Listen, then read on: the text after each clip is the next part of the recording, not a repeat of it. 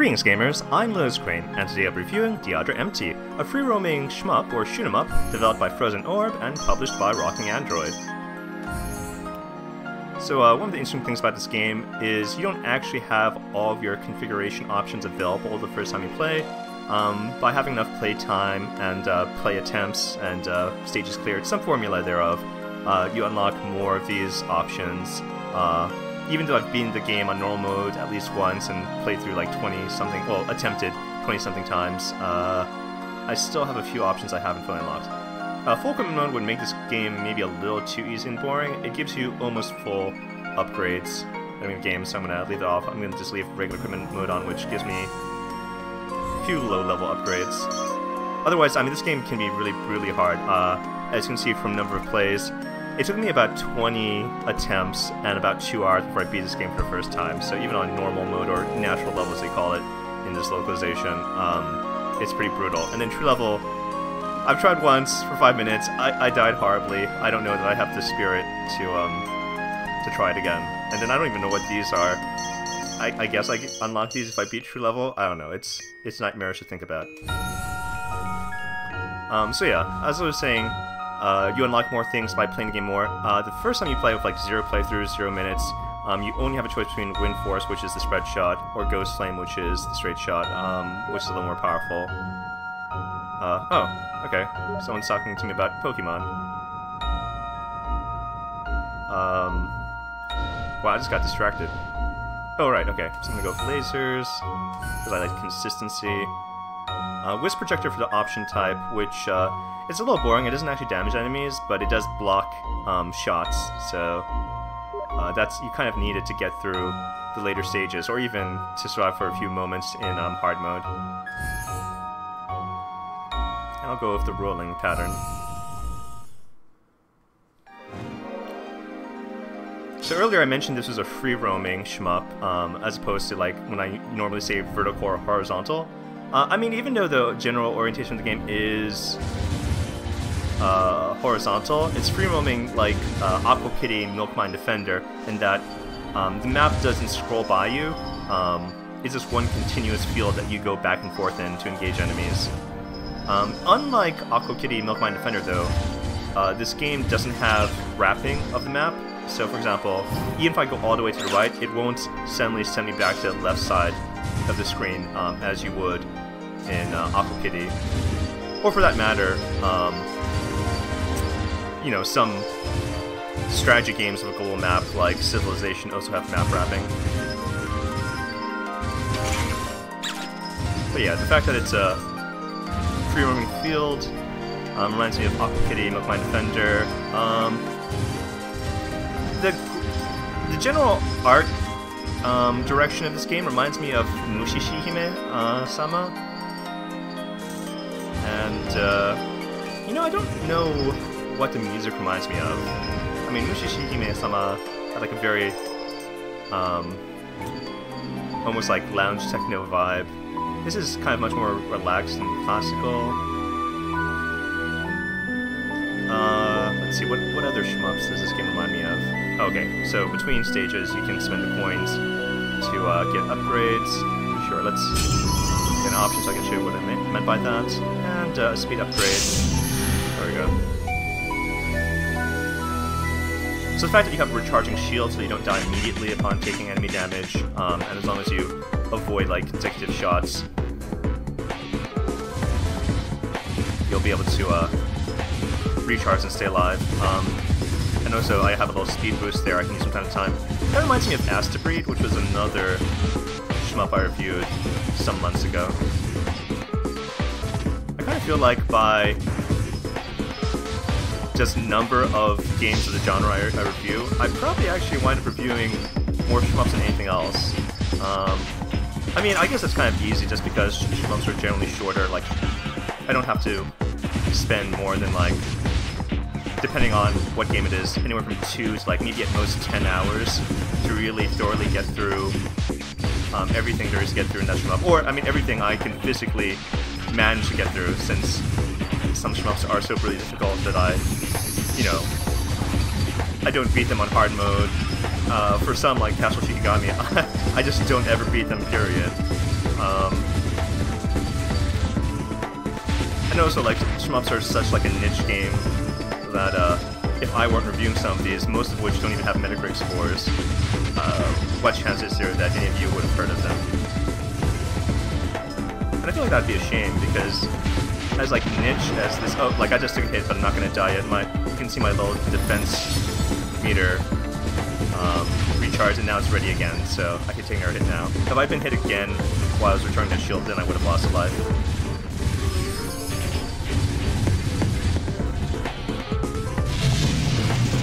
Check it out, that dragon skull with like part of a spinal cord attached. Creepy. So yeah, this is very much an indie game, and you can tell because in a moment you'll notice that yeah, they didn't have a flipped art asset for that dragon skull boss. I mean, I'm not really an artist or programmer, so I don't know how many additional assets the developer would have had to dedicate to mirror flip that skull so it would face you in the right direction and attack you when you're to the right of it, but that's like one of the little flaws of this game that like I'm actually willing to call it as a flaw. Because because I do so many low-budget indie games, and I understand the constraints of those indie games, I don't necessarily view some of their limitations as flaws per se. Like Stardew Valley, it's totally in like a 16-bit style, but like that's a given that that's what they were going for, so I don't view the low-res graphics as a flaw. But in this case, for Diadra Empty, I do feel like the fact that the boss monsters don't actually flip around, that is kind of an art flaw, because basically then they're shooting through their own heads or bodies like backwards to get to you, which is a little jarring, breaks suspension of disbelief just a little bit.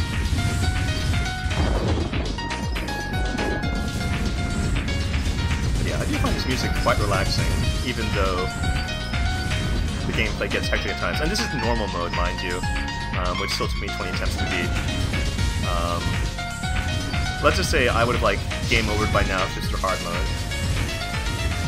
So yeah, those like orange shots I can just destroy with my own weaponry, though they do effectively then protect the enemies for a moment. The purple shots I cannot shoot down with my weapons, but that's why I picked the defensive Wisp Projector option type, which doesn't damage enemies, but it does block purple shots. Actually, the amazing thing is it even blocks, like you can see from that was blocking the purple shots for me. But what's amazing is the Wisp Projector even blocks blue shots, basically giant laser type weaponry from some bosses. So effectively, if you want to beat the game, especially in hard mode, I imagine you need to go for Wisp Projector as your option of choice and not the other ones, even though arguably it's more fun to have options and actually shoot weapons. I mean, also probably easier to kill monsters and pick up their coins, but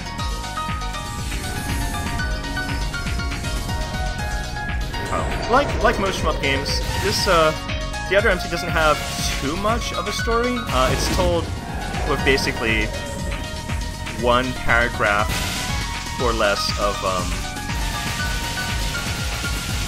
text between stages, which is going to be entirely too small for you to read if you're watching this video on a mobile device.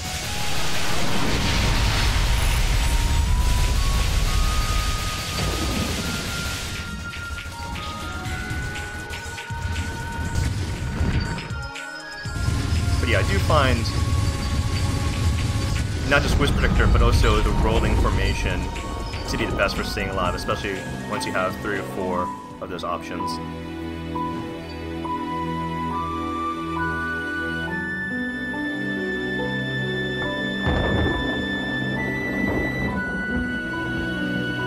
Oh man, alright, if I want to improve my weaponry, I'll have to just hold my coins for now.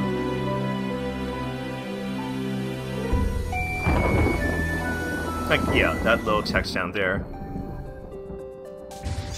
So it seems to be a dialogue between the character you're playing as and her presumably missing or deceased or something older sister. Oh, I guess I should have said spoiler warning.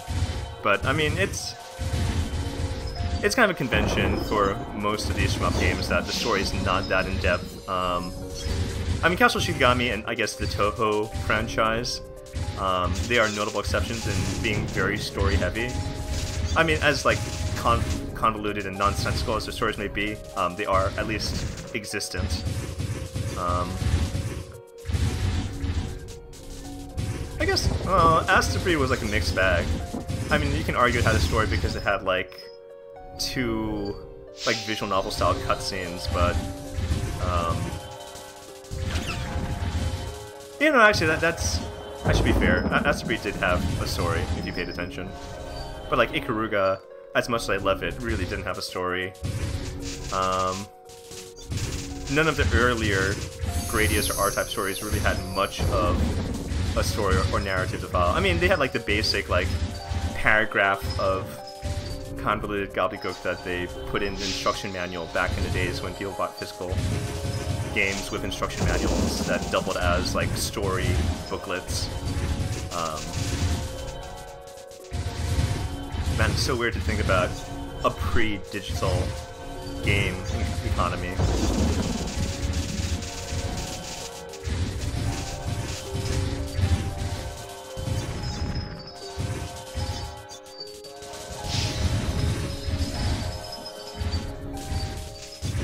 If it looks like I'm experiencing a little bit of I better stay safe for a while. If it looks like I'm experiencing some slowdown, the game itself doesn't really slow you down, even with a bajillion D enemies and bullets on screen, but I think the fact that I'm also recording this is kind of weird. It's often these really indie games that when they know they're being recorded, it's sort of like, oh no, I'm so embarrassed of my low budget and like low res graphics, I'm going to slow down the system when you're trying to record me. I mean, which I think is ridiculous, because people should understand and love indie games for what they are. Just like people, you should understand and love people for who they are, and not who you want them to be.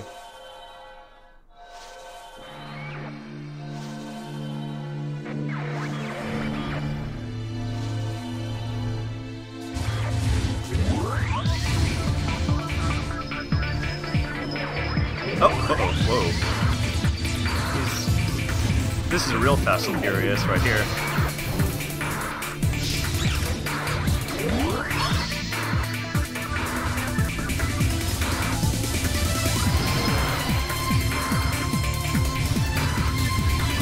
Actually, I guess the music in this stage reminds me a little bit of like maybe like Exceed,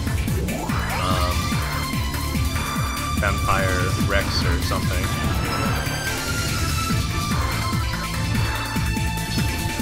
Oh, okay. They're actually coming right out of there, so I stand there. They're inevitably going to run into me and damage me.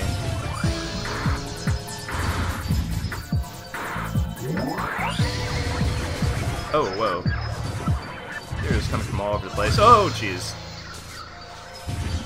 But yeah, so many of these purple things would be hitting me if I didn't have the defensive option type protecting me.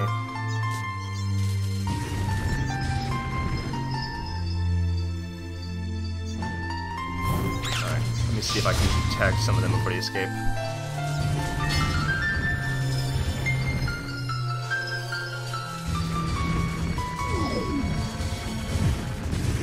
Oh yeah, the way you choose to map the controls on your controller, and I do recommend playing this game with controller and not attempting with the keyboard. I mean, you could, but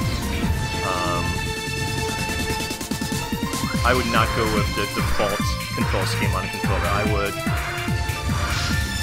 I would fool around a bit until you found something that felt right to you in terms of being able to quickly switch from moving and shooting left versus right.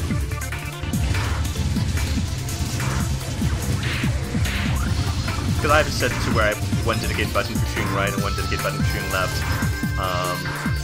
For whatever bizarre reasons, the default control scheme seems more like a toggle direction button, which I feel like requires an extra half second of reaction time to really pull off, so I'm a little confused as to why one button dedicated to shooting left and one button dedicated to shooting right isn't the default in this game. And I feel like I'm going to lose a life here because it's just taking so long for my shield to... Okay, good. My shield is ready again.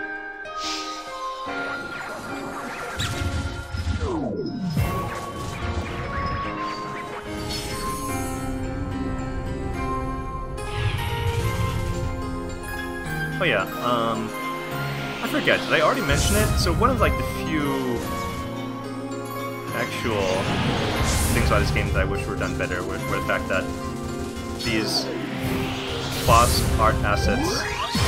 Oh, and I lost life, of course I did. They don't flip over or rotate when they're going the other direction.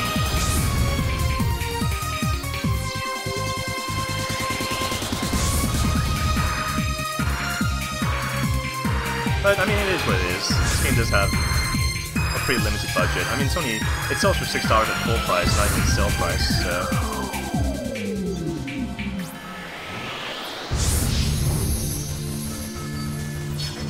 Oh! Whoa, okay, whoa. Alright.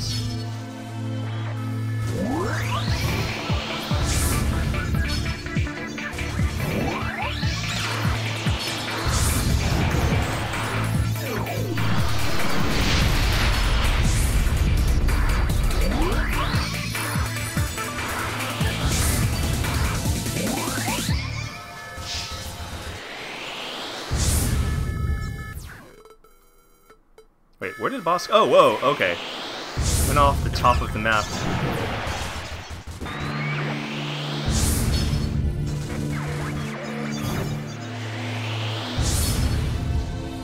Is he below me?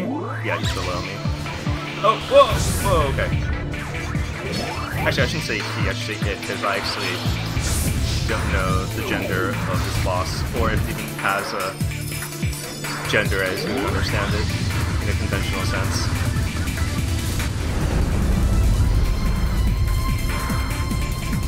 Yes, cis heteronormativity kind of sucks for a lot of people.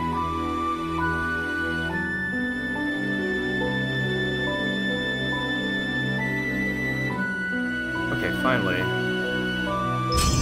Those, and not enough for another option. So it's kind of interesting. This is like kind of only half a step up, because this is a clearly more powerful beam. You can just see from the intensity of the graphics that this beam is more powerful, but I only shoot one of them, so in terms of total damage output, it's only like slightly better than my previous one.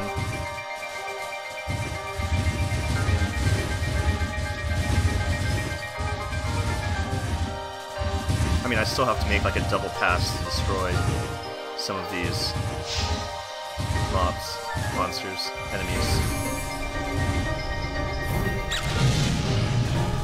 Alright, this stage is like mostly mini-bosses.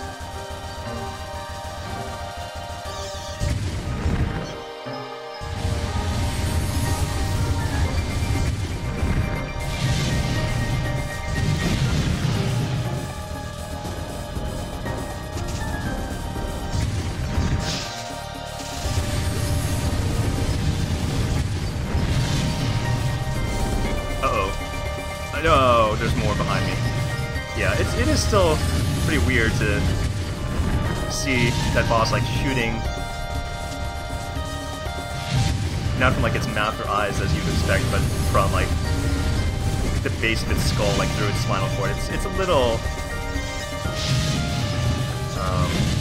what's the word I'm thinking for? Not disheartening, not discombobulating. Disorienting? No.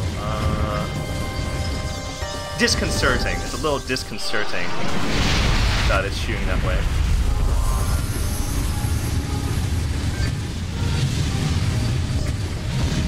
I'm like one of those people who can really only do maybe one or at most two things at the same time. And sometimes it's hard for me to remember all of my words right as I'm like playing a game live.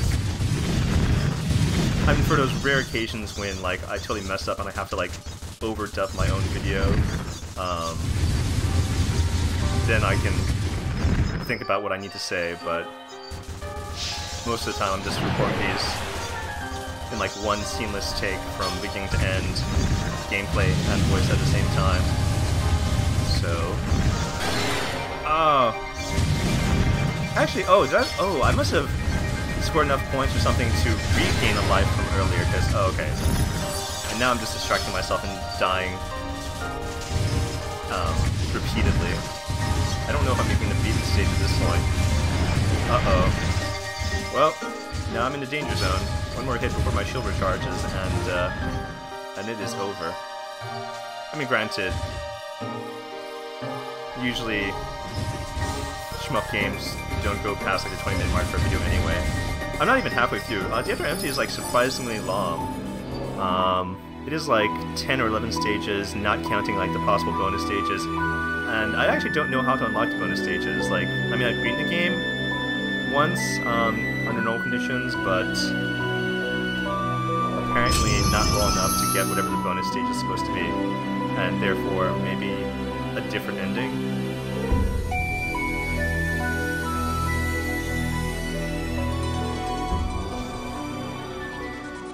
Just one more option and I'll have really premium coverage against those purple and blue shots.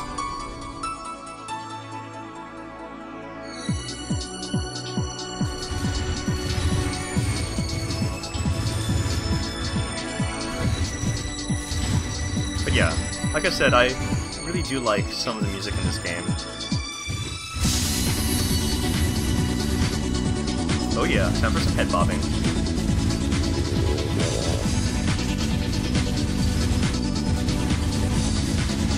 Uh-oh. Gotta avoid those head-on collisions. Oh, that wasn't really head-on, it was like a side swipe.